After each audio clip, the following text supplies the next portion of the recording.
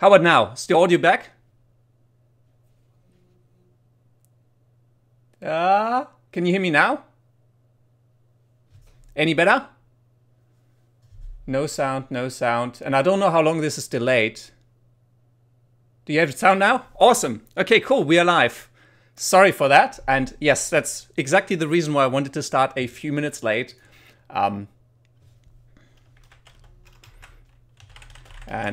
Give me a second. I'm just trying to get set up because I haven't done a live stream in a pretty long time. And when you try it the first time, it's actually quite confusing because I was trying to figure out who was in the chat. I was trying to send messages and get this set up and then obviously missed the microphone settings, but I think I'm online now. Actually, let me just make sure I can actually see the whole chat window because right now this is a bit too small for me. I can hardly see what's going on, just so that I can see all of your questions and everything else coming through. There you go, I think. Okay, 3 a.m. No, here it's 5 p.m. I'm hearing a bit of an echo. I hope that's just me. There will be a little bit of a lag, obviously, due to my internet speed, although that should be a little bit better than it was last time. But there's likely going to be a couple of seconds of delay, I would imagine. I'm hoping it's not too bad. So, yes, anyways, first off, welcome. I haven't done a live stream in a very long time. Thank you all so much for tuning in. I know it's crazy times for a lot of people. I'm seeing a lot of names that I recognize on my YouTube channel and on the chat. Obviously, I don't know whether I can say hi to everyone in person. Anson, I can see you in there. Nick Productions, Fables and Fashion, Benny TV. Let me know, where are you tuning in from? I can see people posting different times. There's some people from Argentina in there. Switzerland, that's pretty cool as well. Yeah, just let me know where from Mars. Yeah, probably not, but good try. Yes, network problems in Australia. I know that pretty well. I was struggling. I had my internet drop out just before I actually started this live stream, just for a few minutes, and it kind of freaked me out a little bit because I'm concerned that this might happen during the live stream. So let me just scroll down. There's so many messages going through now. It's a bit challenging.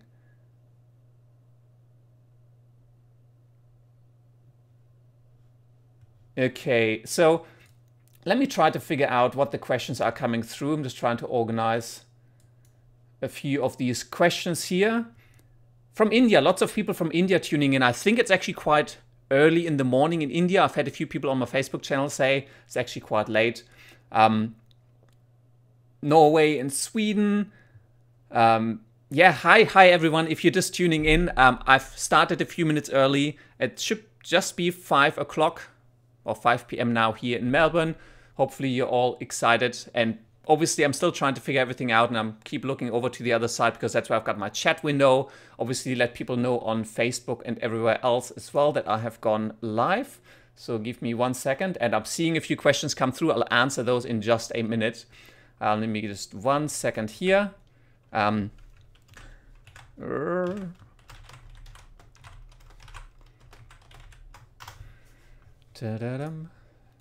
Sorry, I'm just letting people know that the live stream has actually started. And I make a lot of random sounds when I'm just doing things, so you may have to get used to that. But I imagine you can hear me type on the keyboard. Wyoming, USA. Anshuman Revdep, big shout out to you. Los Angeles, Sri Lanka, Egypt, it's 9 a.m. I always find it really exciting to do these live streams. I'm always a little nervous because I don't do them much. This is literally my second live stream, and it's always a little bit freaky to essentially be live online, so anything I do will literally just go straight onto the internet. But it is very exciting to see people tune in from all over the world. It's really exciting, so thank you so much for tuning in. I have a whole bunch of questions already, so let's get started with a few of them that I can already see popping up. So AK asks, what's easy 3D software? Now, personally, and you may have noticed me doing this, I've actually started doing a little bit of Blender tutorials just because I really like Blender. Blender is actually a really easy tool to get into, especially if you compare it to tools like 3D Studio Max, Maya, Cinema 4D, Houdini especially. Great tool, love it. But really complex, really hard to get into, and it's also quite tricky to make intelligent tutorials for it just because it is so complex and a very technical tool. So easy 3D software, if you're just getting started, go check out Blender. I've got some free tutorials on my channel already and there'll be more coming soon, so go get into that. Would you say, well, here's another one from Griffith Skyware, would you say is the best place to start in editing with special effects stop motion? I'm imagining that means where is the best place to start editing with special effects? Now, you can actually use any video editing software to do stop motion because stop motion is, it's just a sequence of images, right? So there is no, you don't need special software for that. There are some tools that I believe are a bit better at stitching together image sequences, like Adobe Photoshop is actually really good. You can literally just give it an image sequence. As long as those images are sequentially numbered, you can just dump them all in there, and Adobe Photoshop will stitch them together for you into a movie, so you can easily create stop motion. Premiere Pro, you can also dump a whole bunch of media files in there into a single sequence, and I can just select everything, kind of scale them down. It's not as easy, so quite honestly, if I was trying to do stop motion, I'd probably try Photoshop or an image tool first that can potentially turn that into a video file. Next thing, I'd probably try Photoshop or maybe After Effects. Not quite sure what necessarily would be the best one for that. OS Guruji asks, hey sir, please start tutorials on Cinema 4D. And this is actually a topic that has come up a lot. Like, I get a lot of requests for tutorials for all sorts of different pieces of software that I'm not currently doing tutorials for. Cinema 4D is a big favorite. Fusion, Nuke, Houdini I'm already making some tutorials for. Then there's a few other ones like 3ds Max, Maya, Cinema 4D obviously I'm not making active tutorials for. But the problem is I don't want to diversify too much. If I make a new tutorial for a new piece of software every week, means that, you know, I'll only come back to the same software maybe once every 2-3 months. And people like to get a whole bunch of them in a sequence, which is why right now I'm really focusing on Adobe After Effects, Premiere Pro. There's a bit of HitFilm in there as well, and then Blender, because Blender I think is actually a really good tool for learning 3D, and I'm really excited on integrating that and showing you how to do visual effects with 3D objects in your scene.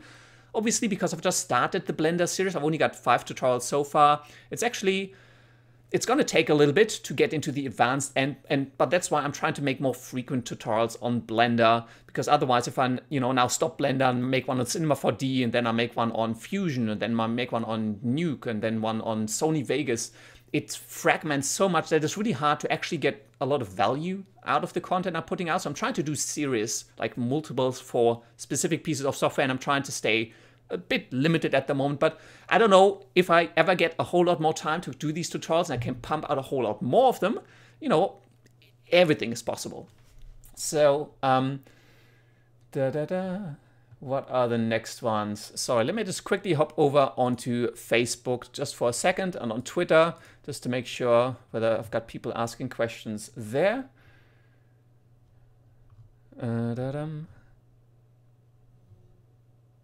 Cool. Now, I think people have gotten it. So I think I've got most people now in the chat. And I mean, if you're on the chat, you can tell there's a lot of messages flowing through. It's actually really tricky now to really see what's going on. There's a lot of them coming through. I've got Selena helping me out with this. Fables and Fashion is helping me out sift through this huge amount of questions. So thank you very much. This would be almost impossible. Benny TV, do you use OBS? I am actually first time ever using OBS. My last live stream, I was actually using XSplit, because back in the days when I started my first live stream, I actually looked at XSplit versus OBS, and OBS at that point was a bit clunky. I downloaded it, I tried it out, but it was all kind of really just, it didn't feel right. It just didn't feel like it was going to hold up, and so I ended up going with XSplit. I think I got like a 1-year license for it to try it out.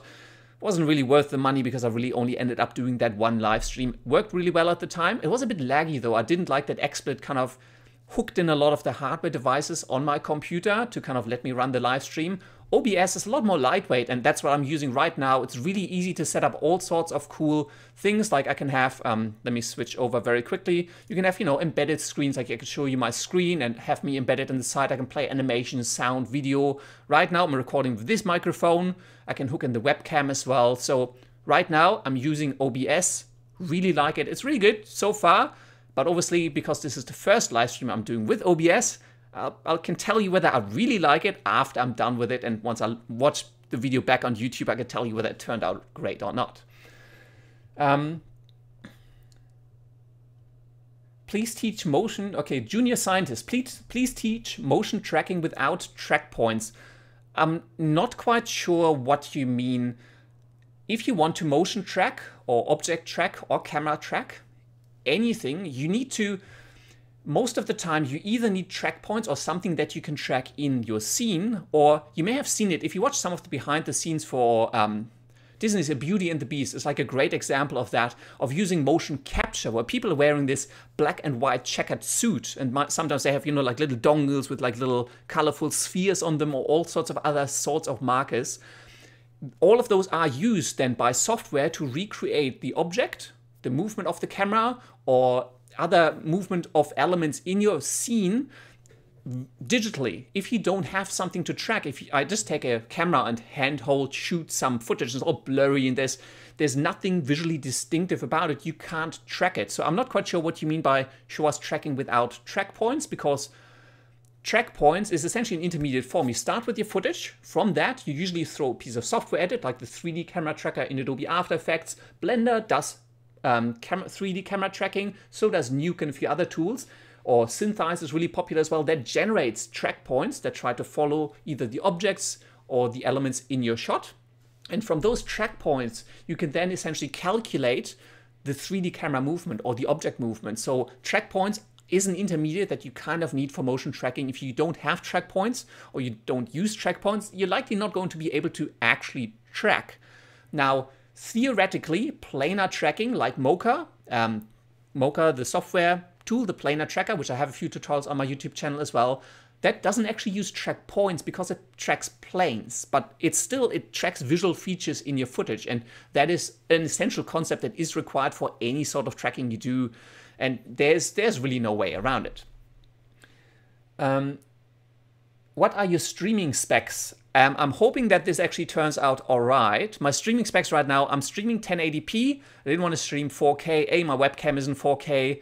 And even though I've been upgraded on my internet here in Australia to what is called the NBN, which is a much better internet than what I had for my previous video stream, I don't think 4K is really something that I'd dare to try. Right now, I think my bitrate is 6,000 kilobits per second going up. So it's fairly decent. I'm going to see how my internet holds up. And if suddenly everything goes black and I'm gone, you know that my internet did not hold up. But so far, everything seems to be running all right.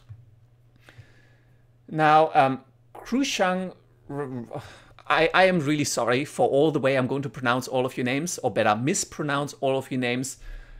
It's actually, some of them, to you, it might read really naturally, but reading them, I know I'm just going to slaughter them. So apologize in advance. So Choose Rang Rachel asks, do you create music yourself? Can you share your intro music? Now, the music I kind of created, but I use samples, usually from producerloops.com, which has a whole bunch of different samples on there. Now, it's licensed music. Like, I purchased the samples, they're licensed to my name, which means I can't share them legally with anyone in the world. I can only use them for my own projects, but I kind of put it together myself. You can kind of layer things together and then build your own music piece, but obviously I'm starting off with samples.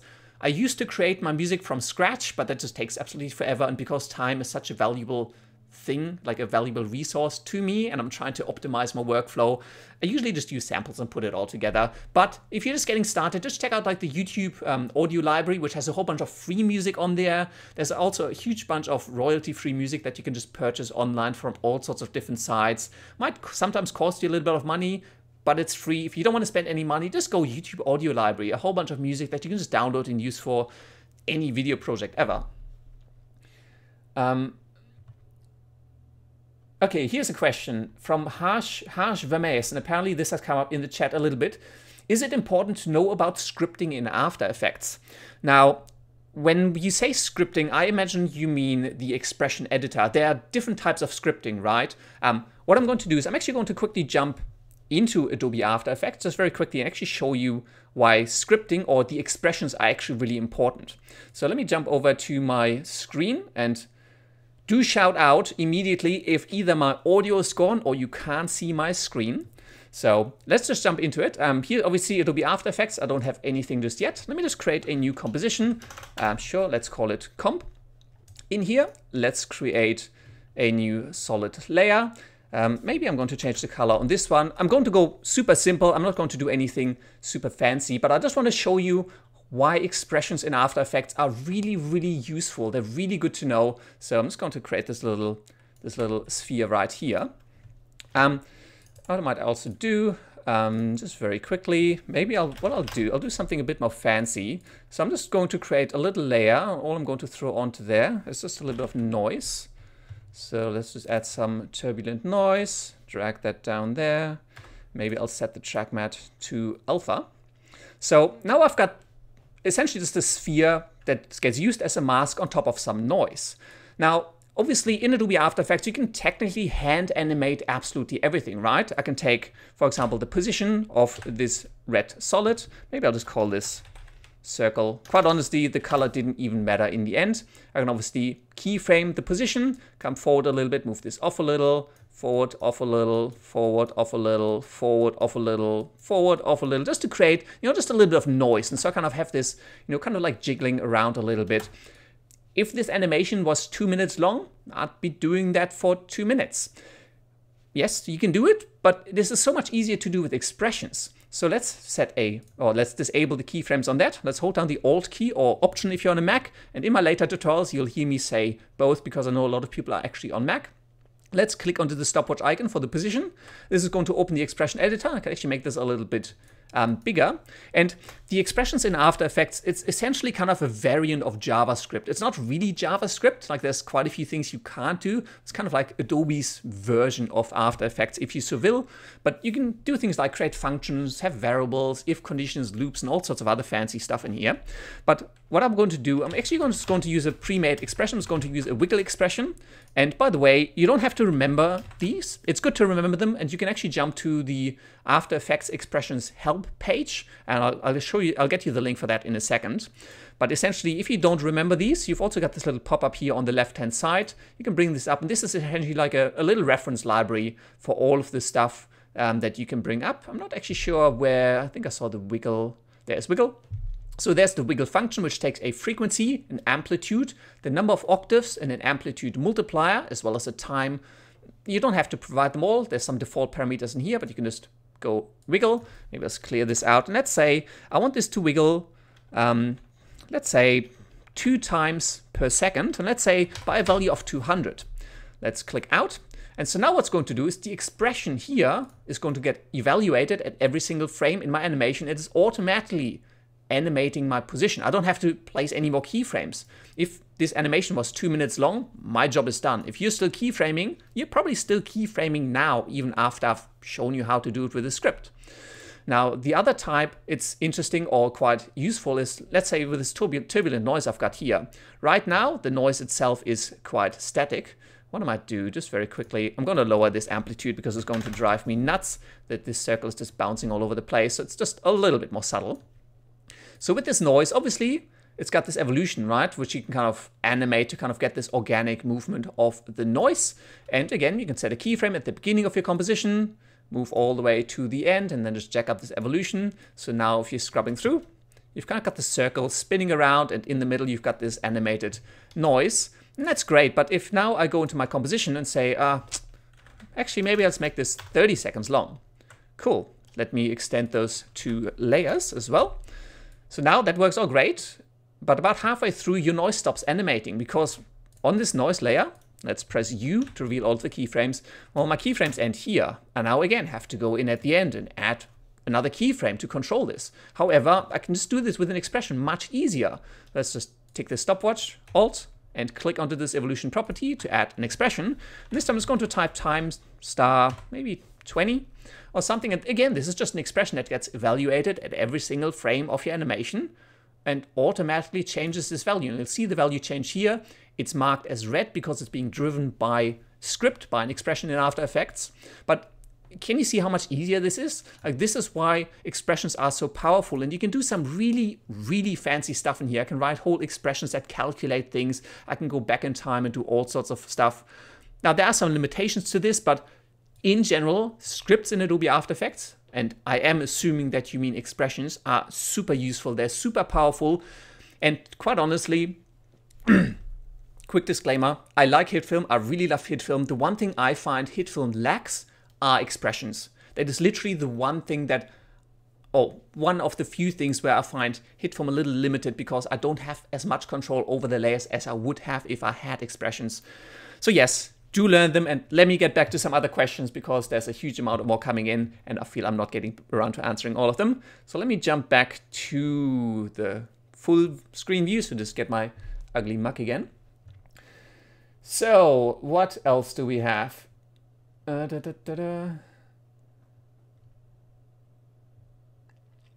Okay, Cookie Motion Graphics asks, and this one is interesting because it does imply a few other things as well. What do you think about the future of HitFilm Pro? It may be used for movies like HitFilm. HitFilm and HitFilm Pro are quite new if you compare them to tools like After Effects, Nuke, like some of the industry standard tools. HitFilm is, I mean, it's not the youngest, but it is still quite young. I think it has a lot of potential. For me, the aspect of merging visual effects and filmmaking into a single tool, essentially like taking Premiere Pro and After Effects and kind of squishing them together into a single piece of software, that I find really appealing as someone who does, you know, what I do, like make film projects and add visual effects, because I'm constantly moving between Premiere Pro and After Effects. I use both tools very heavily. Having one tool that does it all is really great. However, I think HitFilm Pro just has quite a bit more to go. So does HitFilm Express, which is the free version of HitFilm. But even HitFilm Pro, there's a few things that, to me, right now, still make it feel like it's just a bit younger. It's not as mature as After Effects and Premiere Pro. Now, that is not to say that After Effects and Premiere Pro are perfect. I have them crash on me quite a number of times, especially with the later releases. Like I'm on CC 2018 now.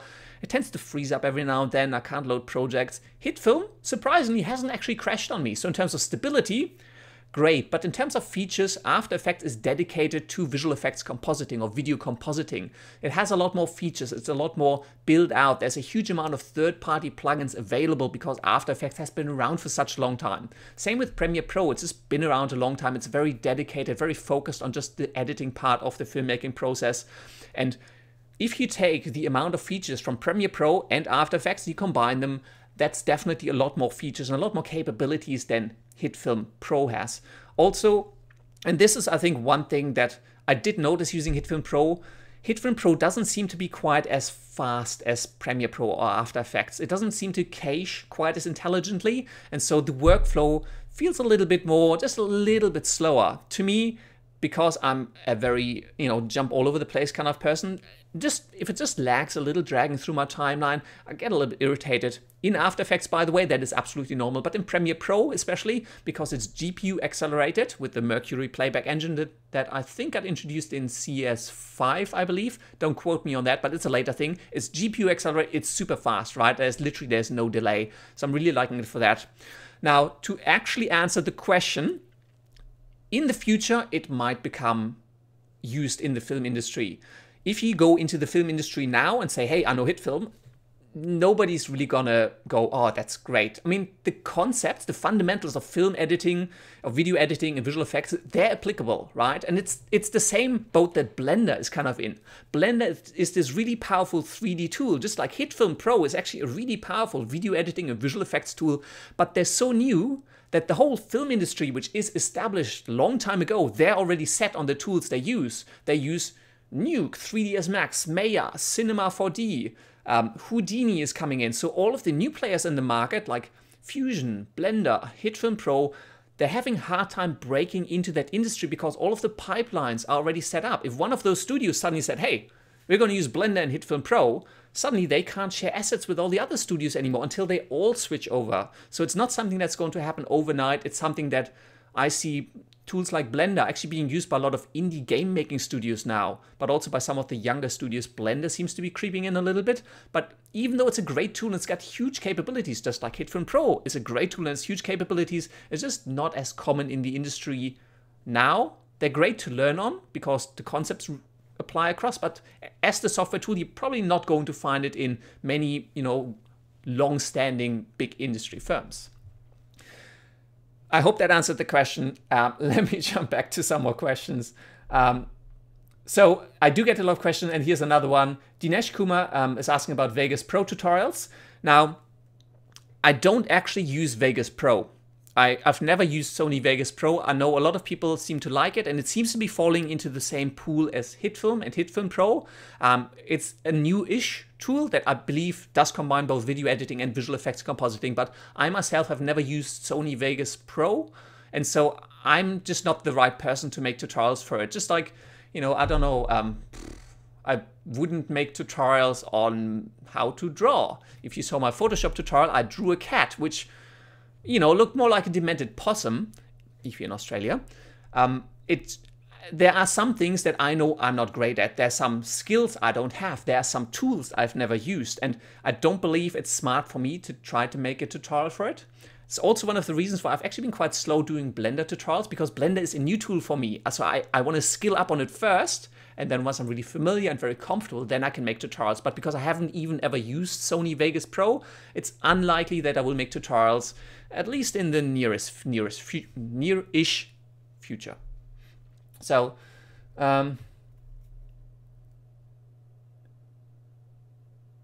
let me just double check. Where did my chat now go?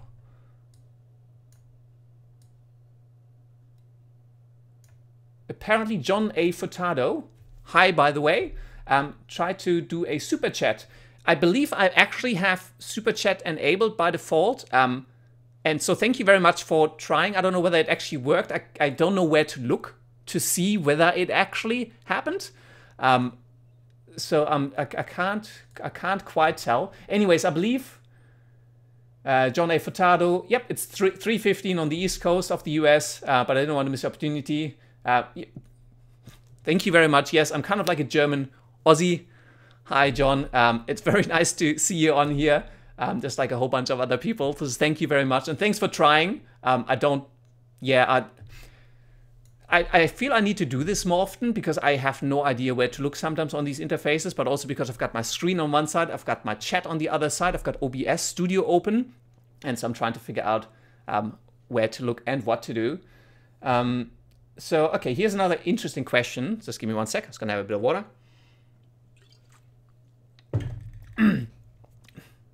Express Studios, what do you think about the growth of visual effects artists and their salaries in the future, and what job do you do? Now, I do get that a lot, and apologize to all of those who have heard me answer that question before. I work in IT. I don't actually work in filmmaking and visual effects. Now, I know people who are working in visual effects and filmmaking, who have worked in filmmaking and visual effects. I kind of got a bit of a look into the industry that way. Myself, I have never worked in the industry, but I'm really interested in the topic. Like, I read a lot online. I follow a lot of, you know, studios online to see what they're doing, how they're doing it, because I'm keen to figure out how can you take something that big budget studios do and apply it on like a, you know, an independent creator level, like YouTube films, short films. Like, how can you figure out how to do these things on a budget and simple? Now, so do take everything I say with a grain of salt. I haven't and I don't work in the industry. From what I've heard though, and this is one of the things that does tend to happen, and maybe this is kind of a bit of a related story. Now, I have worked in the video games industry because I'm a developer or a software engineer, and I work in IT, and I have worked in the games industry. And one of the things with the games industry, at least when I started back in the days, has changed a little bit now, is that usually you get low pay and long hours. And the reason that happens is because there are so many people who want to work in that industry. There's so much competition for those jobs that they don't have to pay a lot. They don't have to be nice in terms of work-life balance. There's people who are willing to work for free just to get a chance to work in there. And visual effects is very similar because there's a bit of a glamorization happening with the visual effects industry. And I get a lot of people ask me, how do I get in this work for this studio? I've seen working for this studio. Now, one of the interesting cases to look at is actually, give me 1 second. I'm going to have to look this up now.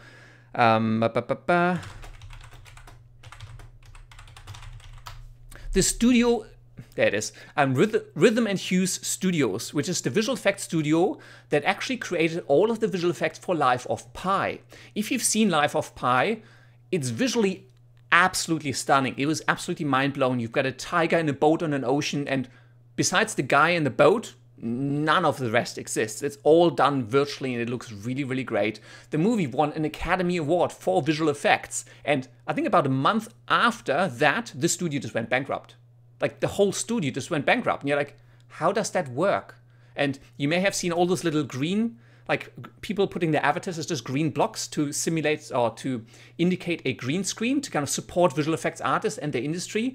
And the thing is, the visual effects industry is actually quite cutthroat. It's quite hard for studios to get work because there are very few big movie companies that actually make movies. And there's a lot of visual effects studios bidding for that work. The problem is that once they win the work, they can't disappoint the client. They can't say, oh, yeah, nah, we need another half a year or a year. Because then that company will never want to work with them again. They may not get a contract next time around. And so there's this harsh bidding war going on for fixed price bids for pieces of work where the client can just come back and say, hey, I want this different. Make this happen. You got a month. And so the studio then has to push pressure on the employees to make all of those things happen. But that also means the studios often work without actually earning much money themselves and can often go bankrupt. So it is a hard industry.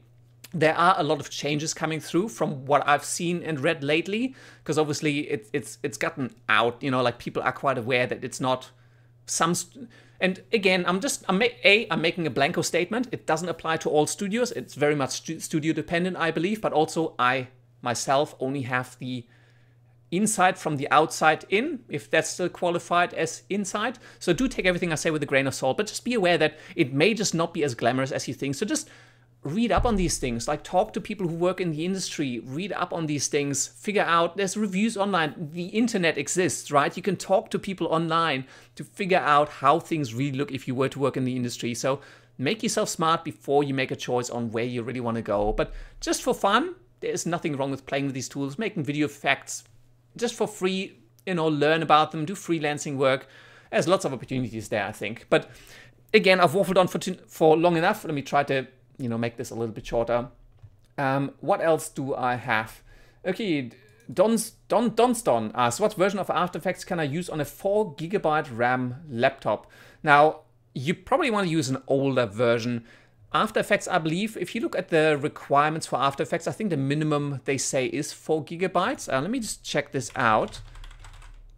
Actually, what I'll do, sorry, I feel like I'm always looking on the other side, but what I can do is I can actually share my screen. Let's bring up, let's bring up, because I feel it's much easier for me to show you, right? You can actually go to After Effects System Requirements on Adobe Support. You can get the URL right there. And so you can see what the requirements are. Obviously, these ones are the requirements for the latest version. So it does say 8 GB of RAM and 16 recommended. You can work, like you can go further down and look at some of the older versions. So this is the first version of CEC, still 8 GB of RAM. You can probably run it on 4 GB of RAM, but I have the feeling you're going to struggle because After Effects is not a lightweight program. And once you add a whole lot of layers, it's going to start struggling. But if you get something like CS3, CS2, you might be able to run it. Just be aware that it's going to be slow. It's not going to be like blazingly fast. It just won't. You need a lot of RAM for After Effects. You can try out HitFilm Express, but I believe even that has an 8 GB requirement. There are some other tools out there, but no, just have a look around. But yeah, so these are the official requirements. I recommend getting at least 8 GB of RAM if you want to use Adobe After Effects. 16 recommended, 32 is probably, I mean 32, you don't really need 32, but 32 is kind of just nice to have. So, what I have, here's one. Live graphics action, why you stop Houdini tutorials? Well, I felt I was spreading myself a little bit too thin on one side, but I also felt that essentially I started using Houdini for a collaboration I did with Intel, which had like a face melting effect, and I needed to be able to liquefy a 3D object. And quite honestly, I had no idea how to figure out how to do that in 3D Studio Max. And so I was recommended to use Houdini. I'm like, cool, there's an apprentice version that I can try out for free. So I got the apprentice version of Houdini and played around with them. Like, this is actually kind of cool. You can do some really interesting stuff. And so I made some tutorials for Houdini. I think I've got a beginner tutorial and I've got one on physics. But I felt that because Houdini is so highly technical and so really, really in-depth, like watching some of the tutorials myself online, some of the things melt my brain. I think or I'd like to think that I'm I'm very technically minded because I work in IT and I deal with data and spreadsheets and transformations and functions and algorithms and data structures on a daily basis. I felt, well, yeah, I can understand it, but it's really difficult to understand.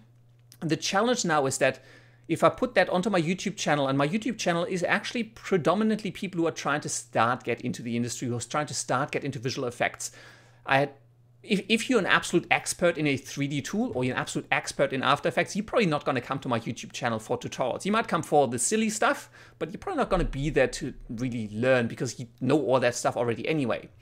So I felt that when I did the Houdini tutorials, they were too complicated to really give an easy entry into the world of 3D, right? It's really hard to say, hey, now that Tobias is making Houdini tutorials, cool, let's make a Pokemon character in 3D, animate it and put it into the 3D scene.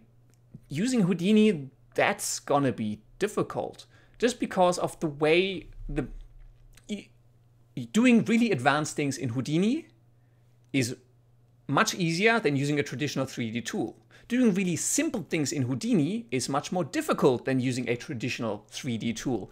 And so what I did at that point, I'm like, oh, Houdini feels like a really interesting, great tool. You can do some cool stuff with it, and I've used it for some cool effects, but it's not the best way for me on my channel to help people to get into 3D, I felt. It was too complex for that. There were a few people who really liked it, but those were the ones who were kind of already halfway there, I felt.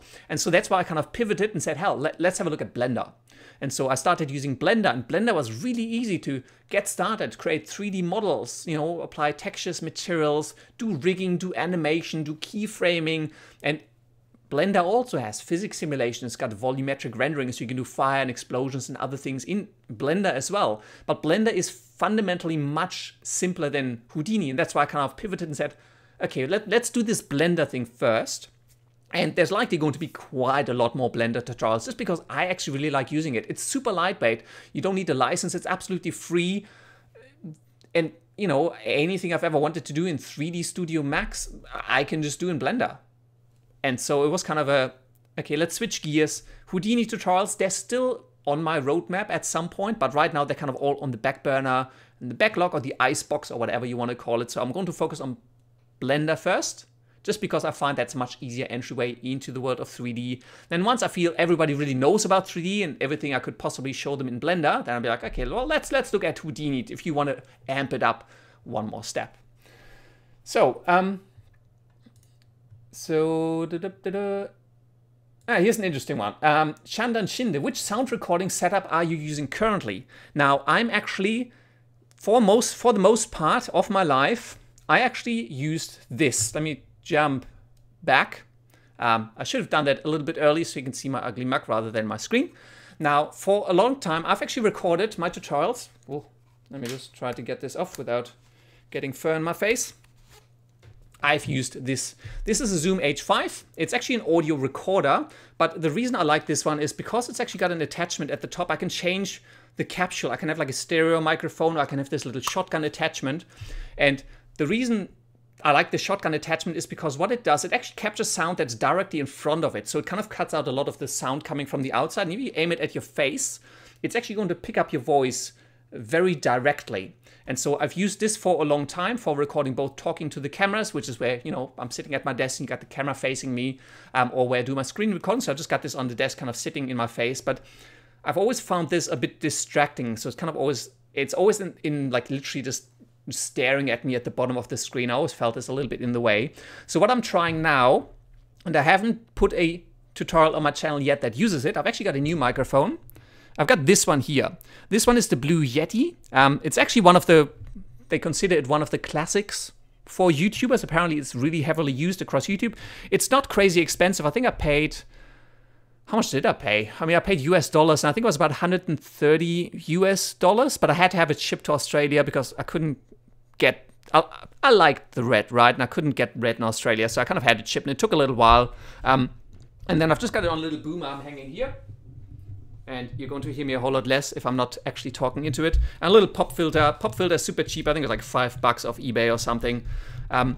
So this is a cardioid microphone's got a few different options, but it's essentially recording sound that's kind of coming in from the side, so you can kind of talk to the side of it. It doesn't need to face, you know, in your face. And so this, I kind of push it down and just place it below. And so I'm essentially just looking over it. I don't even see much of it, and it's making it a bit easier for me to now just focus on my screen recording or focus on what's going on here. Let me just move this over just a little bit. So I'm really liking the sound. I hope the sound is good for you too. I used to use the webcam for the last, did I? Yeah, I think I either used the webcam or I used the Zoom H5 last time around.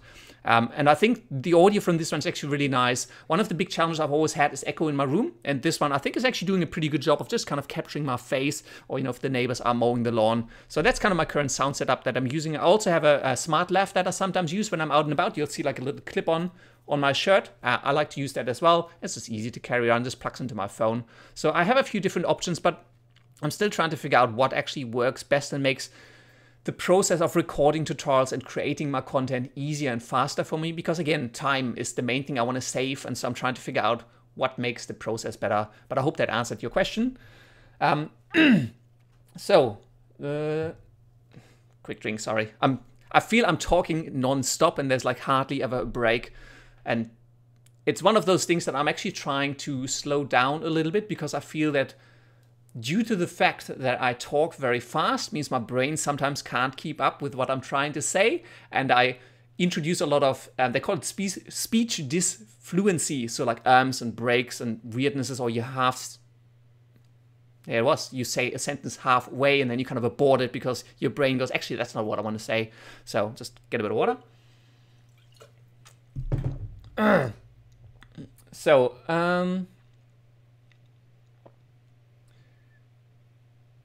That is, John.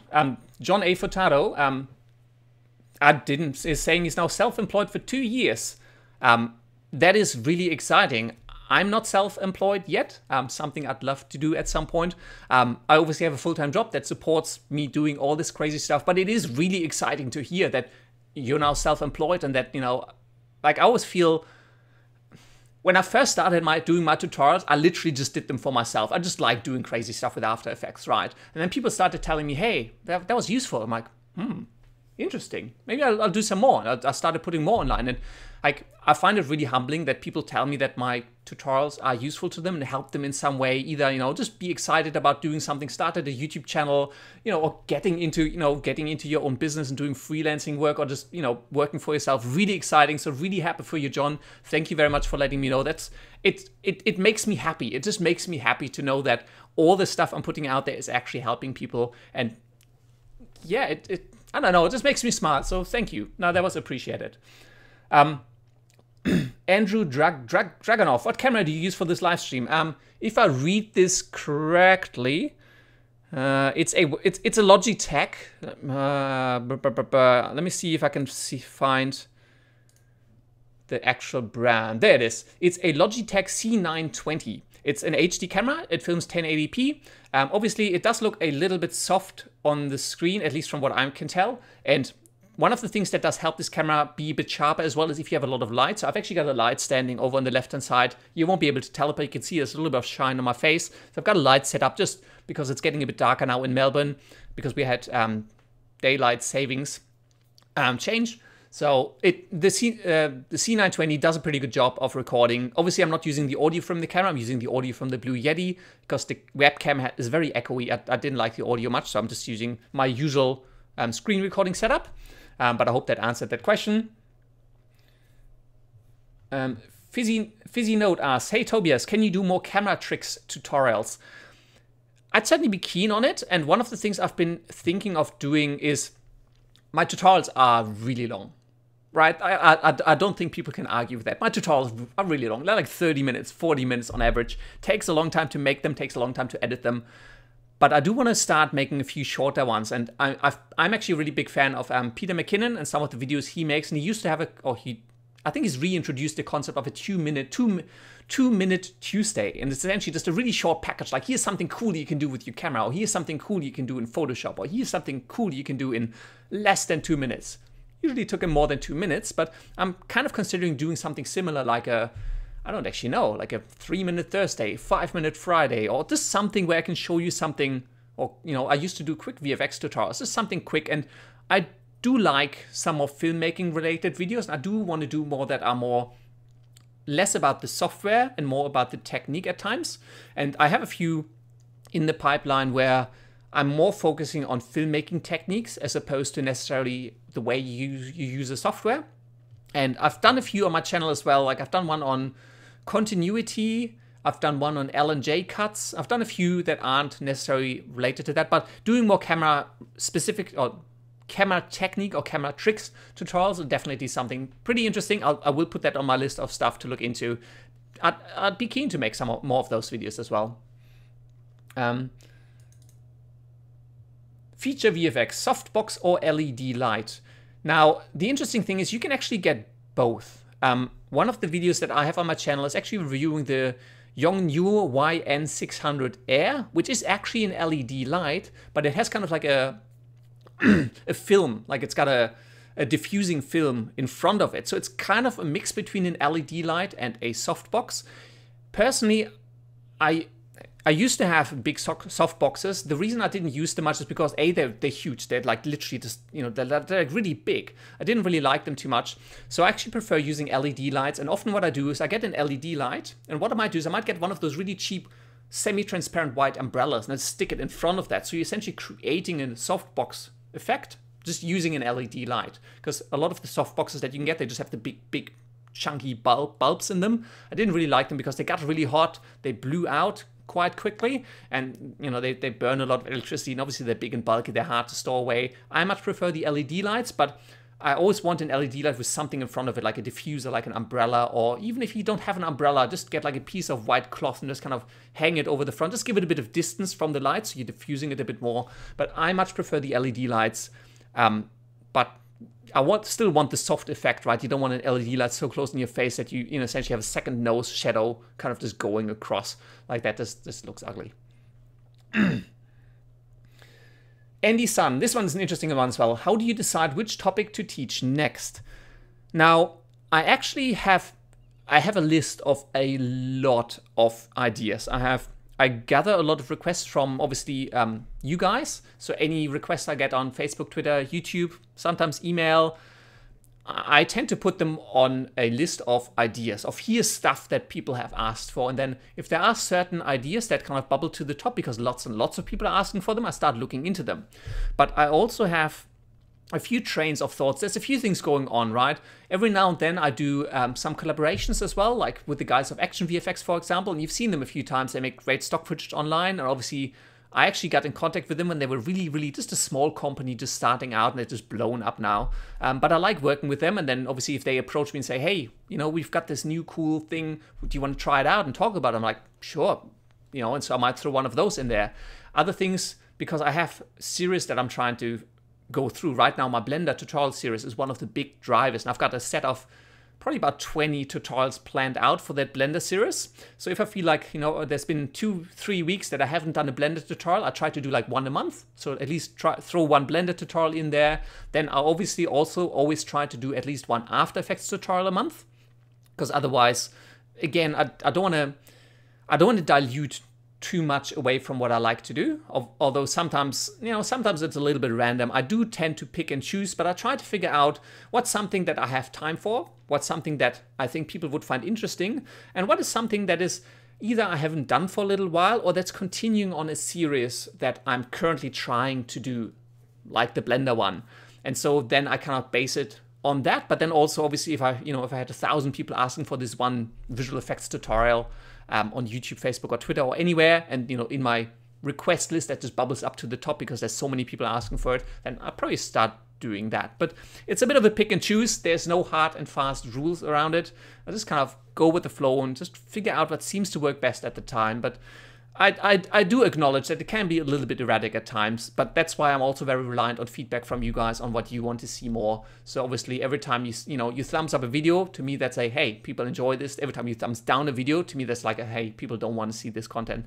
But again, it's all a balance, right? So play it by ear.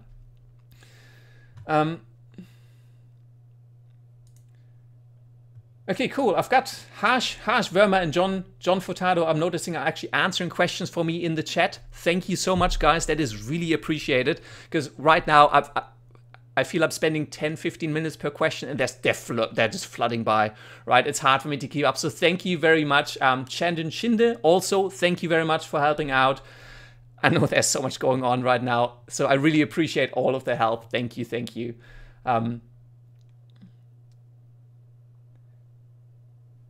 Someone called Adobe CC. I have this feeling you're probably not really Adobe CC. That's probably just your username, but please do a Doctor Strange portal effect. Please, sir, I've learned a lot from you. Thank you very much. Obviously, I'm going to put that down as a request, just like everything else. I have actually, interestingly enough, just seen Doctor Strange. I hadn't actually seen the movie for quite a while, and I always thought it was a TV series. Even while I was watching the movie, embarrassingly, I actually thought it was a series until it just kept going. I'm like, this is a really long first episode. Turned out it was a full movie.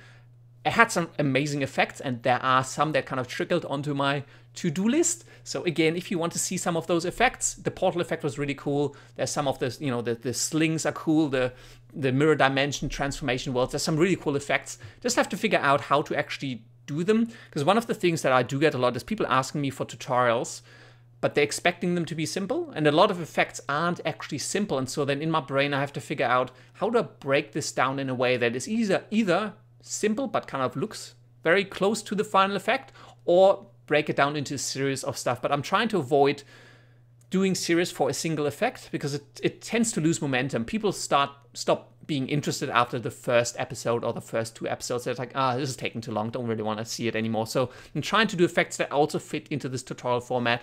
But yes, Doctor Strange, it's definitely on my radar now that I've seen it. I was pretty impressed with all of the effects, so it's definitely on there. This is an interesting question. I'm just gonna have some water. By the way, everyone who's asking questions, thank you so much for all of the questions, and thank you for taking the time out of your day or your night or your morning or wherever you are to tune in. Here's an interesting question. Bjark Istrup Pendersen, kind of sounds Swedish, Scandinavian, be my guess, and sorry if I'm getting this totally wrong. How did you come up with Walter? Now, that's actually an interesting story, and it actually happened, if you go back in history on my YouTube channel to my first green screening tutorial. It's the first time Walter ever appeared. And the reason that happened is because I was filming this green screening tutorial, but it was just me at home. I'm like, it's kind of boring if it's me for every single scenario. Like, there's got to be something else. So I'm like, hey, I have these nerdy glasses and a shirt. I'm like, yeah, sure, I'm just going to be this nerdy guy coming on. It's like too nervous to be on camera. And that kind of turned into Walter over time. Because then the first time I did it, people were like, oh, that was really funny. I'm like, yeah, maybe I'll do that again. Just did it again. People liked it. So it started developing into Walter. And so it grew very organically. It just seemed to make sense. And he's kind of like the sidekick character that you do see in a lot of TV shows as well. Like Ralph Wiggum, right? He just appears randomly, does random stuff, and then is off. He doesn't really play a big part, but he's just a fun character to have around. And so is Walter. And so that's kind of how he got introduced into the channel. And he's going to be around for a little while until people get sick of them.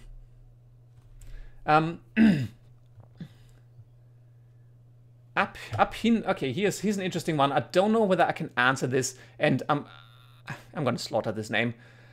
Abhinadan Madikeshwar is asking, which software does Hollywood use to edit video? Quite honestly, I believe Premiere Pro is actually quite actively used for video editing in the industry, even for Hollywood movies. I've seen it in a lot of screenshots and a lot of behind-the-scenes footage. And again, it all comes from me not physically having worked in the industry, so it's kind of secondhand knowledge. DaVinci Resolve is kind of a free alternative to it, but it hasn't really found footing in the industry as much, I believe. So I think it's actually still predominantly Premiere Pro. Interestingly, After Effects is actually not as heavily used in visual effects in the film industry. That's more a Nuke thing, like video compositing, heavy film making, Hollywood movie visual effects compositing is actually predominantly done in Nuke, because it's a node-based editing workflow. It's quite different from After Effects. After Effects is a little bit more lightweight. It gets used a lot for business presentations, for motion graphics, for 2D animations, for a lot of the lighter weight things. Though I believe that in terms of 2D animations, there's other great tools as well. I believe South Park is actually entirely done in Maya. Like, they literally do the entire episode and animate everything in Maya. I think that's what I've seen from the behind the scenes that they did on South Park. I'm like, I never would have thought. But yeah, so they're actually using that in order to do the animation. But I believe in the film industry, a lot of the editing is actually done in Premiere Pro. Shrimp Films is asking, I love your merch. Will you release other merch with the level stuff? Maybe make them a series for VFX artists. Now, you probably can't tell, but and obviously this is kind of a little bit of a plug, but a little while ago, because people liked Walter, I kind of ended up making, you know, like a little bit merchandise that you can get on Redbubble, and I'm looking at a few other places to sell it on. And it's just like this concept of, you know, like we're all starting out at, you know, like at level 0, like we're all starting out as noobs, and so did I. And there's nothing wrong with it. It's actually a really fun journey, to be honest. And so I ended up making a little bit of merchandise, like VFX artist level 0, filmmaker level 0, drone operator level 0, and for now, I'm just going to see how that goes. And then, you know, if it picks up and people like them, I can always make them like a whole series, like, you know, level 0, like level 1 to level 10. And you can, you know, get different stages of skill, and you can kind of show off where you're at. Right now, I'm going to wear this level 0 shirt for quite a while, just because I feel I've been doing this for a really long time, but I always feel there's always more to learn. There's always new things to discover. There's always new tools coming out, new features being introduced in existing software, new softwares I haven't tried yet. Like, I've just downloaded and installed DaVinci Resolve like a couple of months ago, but I haven't really had much time to play with it. Fusion, I've tried once. I really want to try that out a little bit more. I've played a little bit with Nuke, but there's so much stuff. I always feel like, I don't know, I never feel like I deserve more than level 0. But, you know, over time, hopefully. But again, it's more just if people pick it up and then people are interested, I might make more. It was more just a fun thing at the time to do, and I've just been wearing them on the show because it kind of seems to make sense, right? I'm going to wear nerdy shirts anyways. May as well be my own.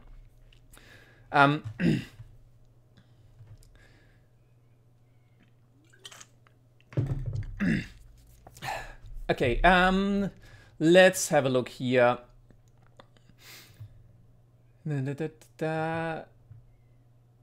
Aka Verma asks, I have a confusion when there's a need to pre-compose the layers, and why do we need to do it?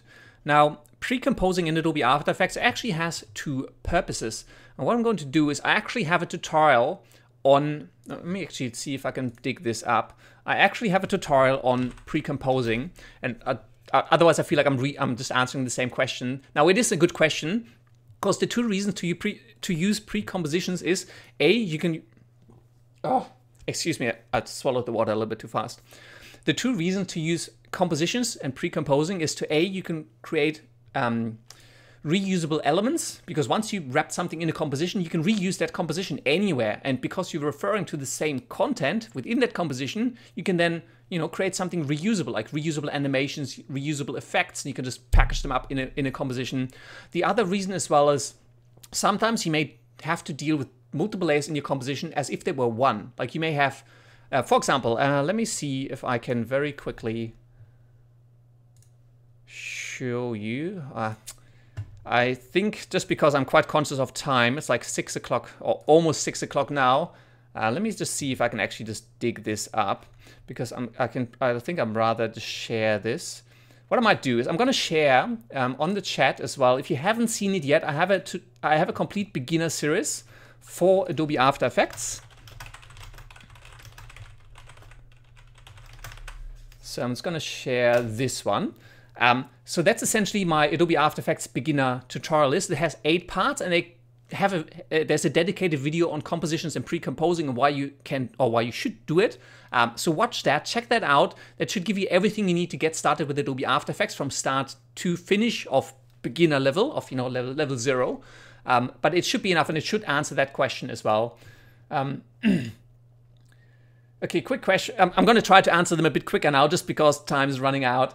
Can you make a short Blender animated movie? It would be really cool. Quite frankly, I have very little artistic skill, especially in the world of 3D, where I'm just trying to break into Blender. If I made a 3D movie, it would probably be 2 seconds long, be a Minecraft creeper that awkwardly walks from the left to the right side of the screen, and that would be the end of the movie, because I am not a great 3D artist. I'm not an animator. I'm not a rendering expert. There are so many things that I couldn't do in that, and it would turn out, I mean, it could be absolutely hilarious, but it would likely be really horrendous, and I wouldn't enjoy the process much. Satyam Kumar, why are you not making Nuke tutorials if you are telling us Nuke is the best industry standard in movies? Because my tutorials aren't necessarily geared to tune people to, like, I've never set up my YouTube channel as I want to help people get into the industry. I just want to get them excited about filmmaking, visual effects. It doesn't have to be Nuke. Nuke is also expensive. Like, there's a free student edition that you can use and a free commercial edition which renders at a lower level, but I couldn't use Nuke for my YouTube tutorials. I wouldn't be able to do that because my YouTube tutorials get ad revenue. I can't use the free version of Nuke to generate YouTube videos. I can't render out 1080. I think it's watermarked as well. Like, Nuke is very complex. It's similar to Houdini, right? It's so much more complex for people to get into that. After Effects, HitFilm, Blender, they're much more accessible tools. They're much easier to get into, and most of the time they're absolutely sufficient to create all of the cool stuff for your hobby projects, to understand visual effects compositing and working with 3D. And so Nuke is one of the tools, again, similar to Fusion, which is kind of the free alternative to Nuke, is on my roadmap to do sometime, but it's not right now. Right now, there's still a lot to learn in After Effects and Blender and HitFilm and other tools. So again, but if you want to work in the visual effects industry, if you're like, I really want to work in a Hollywood movie, you should probably have a look at Nuke or at least Fusion or at least a node-based compositing tool. But anyways, can I make gaming videos? I like gaming, but I don't know whether people would want to watch me play, and all of my time is kind of, I'm trying to spend all of my time making content for Surface Studio, so all of that is kind of going into my main channel. So yeah, maybe if I had all the time in the world, I probably would. But right now, my focus is really just running Surface Studio and just producing more content and more tutorials. So now we are at 6 o'clock. Let me just see if there's a quick one I can still answer. Just a bit of water. So I might answer one or two more, and I'm going to keep it fairly short because, again, I just don't want to run over because I know people are up late. My voice is starting to get really tired. I'm going to keep drinking all of that water. Have you ever thought of making a feature movie? Probably not. Again, I'd kind of need a crew, I need money, I need time to make all of this happen. Right now, most of the stuff I do simply just goes to YouTube, a lot of tutorials. I want to do some more short film projects, but that's more just hobby, you know, with the usual suspects like Selena, Violet, and Jimmy, who usually help me out, run my little side projects and create some fun. Short films, definitely do want to do a little bit more of that, but it would really just all be in my free time. I don't really have the time, the budget, or the skill to really produce or work on a feature movie. So I believe that is quite a lot. How Mocha works as a 3D tracker. There's going to be more Mocha tutorials. There's going to be more After Effects, HitFilm, a lot more Blender tutorials because I like using 3D. And once you understand how to integrate 3D into your shot, into your real life footage, that's going to open up a huge amount of like set extensions. You can make so many cool effects, set extensions. You can put artificial characters into your shot, creatures. You can do a lot of really advanced things that right now are kind of blocked off. And I think that's probably one of the reasons also why I'm not really doing Houdini or Nuke or other things, because I feel the biggest value right now in terms of a wall to break through for my audience is to understand how to work with 3D and get that 3D into your footage, like to combine like your footage with 3D. That itself, if I can make that accessible and make tutorials on how to do that, I think I can enable a lot of people to create a lot of really, really cool effects, which is why one of my main focuses right now is Blender, making Blender tutorials so you can understand how to work with 3D, create 3D characters, animations, and scenes. And then there's going to be a lot around tracking and camera tracking and object tracking if I get to that, and then how to get those two together, right? To get 3D characters into your scene, or to create destruction, explosion effects in 3D and integrate them into your scene, because that's where I think you can create some really amazing visual effects, and that's kind of the direction that I'm trying to go in long term. But I think that's kind of one of the key things that I'm trying to solve right now, and kind of break through that wall and create content that helps people get over that hump, because it's quite a difficult hump to really get your head around, and that's kind of what I mainly want to get to. So there's obviously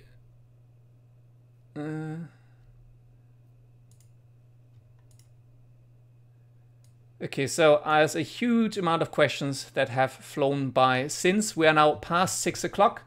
I think I'm going to wrap it up here. Yeah, exactly, Anson, like set 3D scene extensions and other things. I will get around. That's kind of my goal, where I do want to get, where I want to get to in the end. And so there's a lot of things that I do still have to do. Anyways, I think I'm going to wrap it up here. My voice is just starting to break because I've been talking solid for an hour.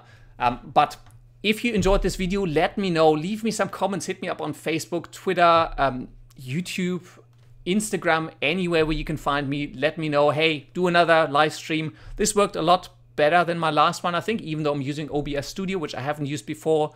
But this actually worked pretty well. And if you did enjoy it, if you felt like you got some value out of it, let me know. I can plan another one. And then, yeah, hopefully I'll get around to answering all more questions. But if I didn't get to answer your questions, really sorry for that. And thank you all for tuning in, for asking all your questions. And I'll leave all of those questions on YouTube and anywhere else. Facebook page is a really good place to get me as well. Leave me all of your questions. I'm going to try to answer all of them. So thank you very much. Let me see if I can figure out where we are at. So thank you very much for watching.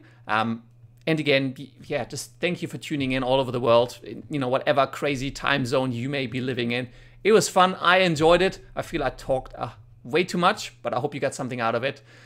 And until next time, I will see you later.